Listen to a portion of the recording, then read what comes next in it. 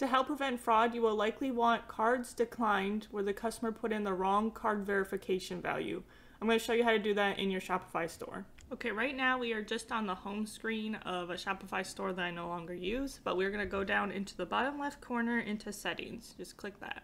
Once the settings have opened, we are going to click into payments. You'll see that is about the 5th one down. Okay, now that the payment section has opened, we are going to click manage.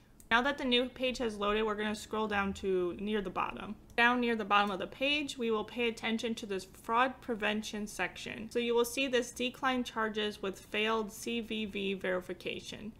And this is where you would check mark it if you want payments to fail that don't have the correct CVV. Now that's that 3-digit code on the back of credit cards. You can uncheck mark it if you don't want them to fail. I would keep it check marked because that's something customers should have in front of them. So they should be able to easily get the correct one, if you know what I mean. So you don't want, if someone snapped a picture of the front of someone's credit or debit card and it had all the numbers but that CVV, you really don't want them placed in order on your website. There can just be a high likelihood that ones that have inputted the incorrect CVV are actually fraud, so you don't want to promote fraudulent charges being made through your website. And I did just want to go over how Shopify explains the CVV.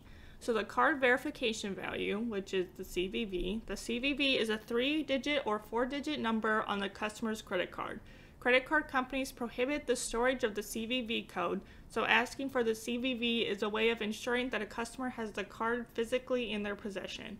Credit card information stolen from a merchant database is also less useful because it shouldn't contain CVV information. So this is saying, let's say Shopify had gotten hacked and people's stored credit card information was found out and then shared or sold.